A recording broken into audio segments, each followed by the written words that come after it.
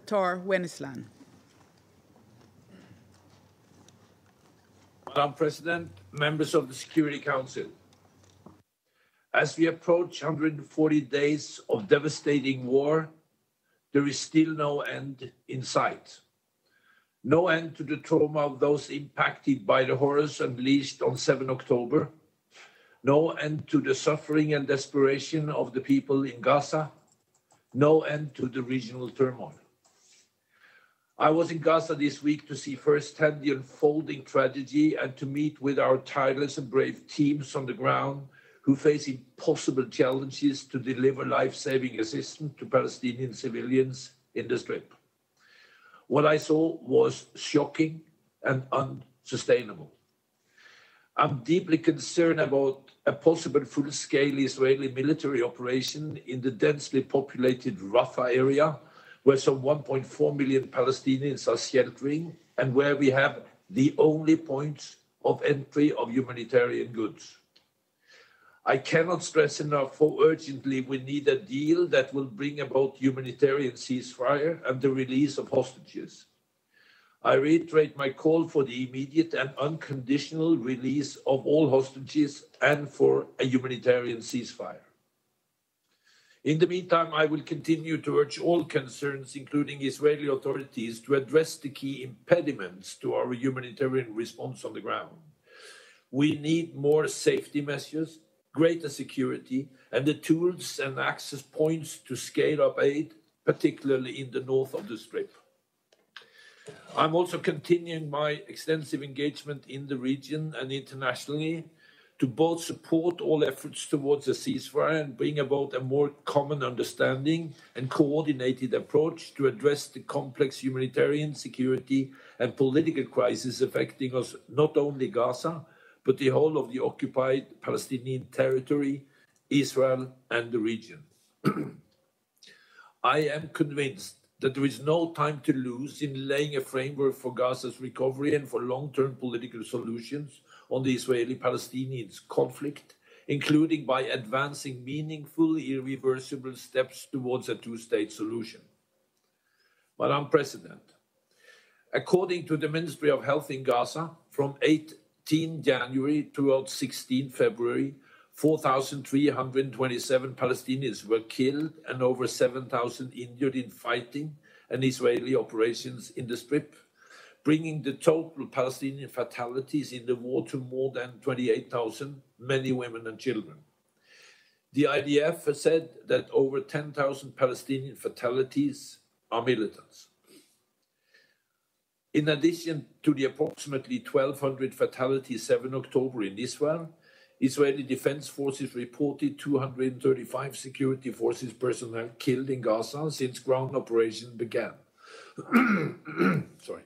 Of the 253 hostages kidnapped on 7 October, some 134 are believed to be still held hostage by Hamas, 112 have been freed, and 11 bodies recovered. 160 UN staff have been killed in Gaza, the largest single loss of life in the history of the organization. President, battles have continued across Gaza, including a campaign in Khan Yunis that began in late January and more recently intensified airstrikes in the densely populated Rafah area. Hospitals, schools, and other protected sites continue to be severely impacted by military operations. The IDF has said that its forces are targeting Hamas fighters and equipment, as well as large-scale tunnel networks under these and other civilian infrastructure used for military purposes. On 15 February, the IDF entered Nasser Hospital in Khan Yunis following days of shelling and sniper fire that killed 13 Palestinians. During a multi-day operation, IDF arrested over 100 Palestinians, including health workers, who they said were involved in militant activities, including the 7 October Hamas attack in Israel. While the World Health Organization evacuated some 50 critical patients, including children, more than 100 patients remained behind and 7 were reportedly died after generators were shut on. Israeli forces said they were acting on information that Hamas had hostages in the facilities and were actively using the facility for military purposes. Palestinian armed groups continue to fire indiscriminate rockets from Gaza towards Israel, albeit at reduced frequency and range. Madam President, let me return in more details to where I started this briefing, the desperate humanitarian situation in Gaza. IDPs face acute shortages of food, water, shelter, and medicine. Communicable diseases are rising amid unsanitary conditions, and over 2 million people face extreme food insecurity, with women and children at greatest risk. This desperation and scarcity has led to a near-total breakdown in law and order. Essential services have been heavily impacted by the fighting. 84% of health and education facilities are either damaged or destroyed. Over 62% of all roads and electricity feeder lines are unusable. My deputy and humanitarian coordinator has a plan to deliver the essentials: the food, the shelters, the medicine, and water and sanitation. But our capacity to deliver depends on coordinated humanitarian movements, effective deconflictions with the parties, and Israeli approvals for essential communication equipment and armored vehicles, all of which provide the minimum condition for staff to work safely. This must be improved. UN convoys and compounds must not be hit, and our equipment needs clearance fast. Keeping Gaza on a drip feed not only deprives a desperate population of life-saving support, it drives even greater chaos on the ground and further impedes humanitarian delivery. On 20 February, World Food Programme announced that it was forced to pause deliveries to northern Gaza following multiple security incidents. Convoy movements had just resumed 2 days earlier, following a 3-week suspension in the wake of a strike on the UN truck. For this reason, I renew our appeal to open additional access points to the northern part of Gaza to increase the flow of aid, reduce congestions in the south, and relieve some of the pressures on the population and the staff seeking to deliver. Madam President, Israel has provided information that 12 UNRWA staff were involved in the brutal attacks against the Israelis on 7 October. These allegations are appalling, and such acts must be condemned. The Secretary General and UNRWA took swift actions, including terminating employment of the 10 active staff members and launching internal and independent investigations. Nevertheless, key donors have suspended aid amounting to over half of the agency forecasted income for 2024. While we address the very serious allegations at hand, we must recognize that UNRWA remains the backbone of humanitarian response on the ground. I reiterate the ESD's appeal to donors to guarantee the continuity of UNRWA's operation, not only for Gaza, but for the stability of the region. Madam President, turning to the occupied West Bank, 27 Palestinians, including 8 children, were killed by Israeli security forces, the majority in the context of Israeli operations in Area A, often including armed exchanges with Palestinians. On 30 January, an undercover IDF unit killed 3 Palestinians inside a hospital in Jenin, one of whom was a patient. The IDF said that the 3 who were claimed by members of armed groups were planning an attack against the Israelis. During the reporting period, 3 Israelis, including 1 woman, was killed in Palestinian shooting attacks in the occupied West Bank and in Israel, including 2 at a bus stop on 16 February by Palestinians, who was also killed on the scene. In today's early morning hours, a deadly terror attack by 3 Palestinians against Israeli commuters near Mal Adumim settlement outside Jerusalem is yet another reminder of the boiling tension on the ground. Settler attacks against Palestinians and their property also continued. On 1st of February, US President Biden issued an executive order imposing sanctions on persons undermining peace, security, and stability in the West Bank. 4 Israeli settlers have been sanctioned under the order, while the UK and France have also announced sanctions against settlers. Settlement activities also continued as Israeli authorities published tenders for approximately 420 housing units in Area C settlements.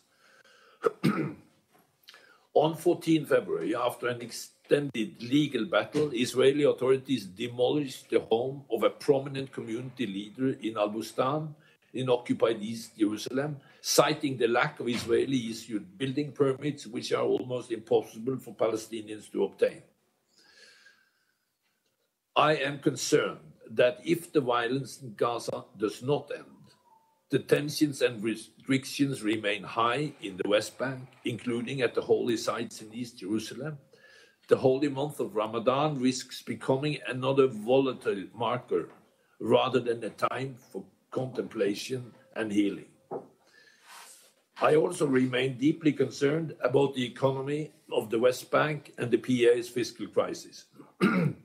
In this context, I welcome Norway's announcement on 18 February that an arrangement was reached with the parties to facilitate a partial transfer of the money clearance revenue, not included the amount Israelis say PA transfers to Gaza.